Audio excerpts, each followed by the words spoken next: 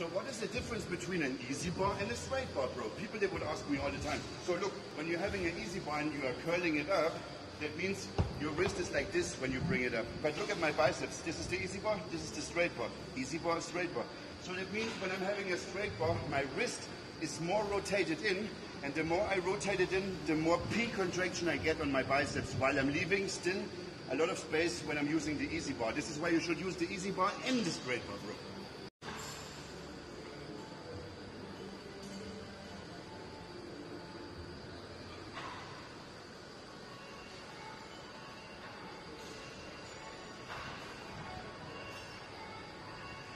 So today I'm going to explain skull crushers to you for the triceps, bro. There's two ways of doing it.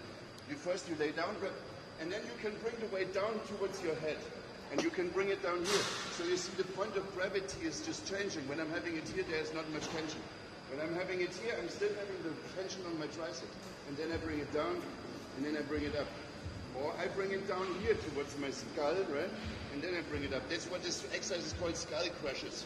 So brother, for the lateral raises, there's this variation that you can do, but there's also this variation. This is more called like an upright row. Here you can take much heavier weights because the point of gravity is quite near to your body.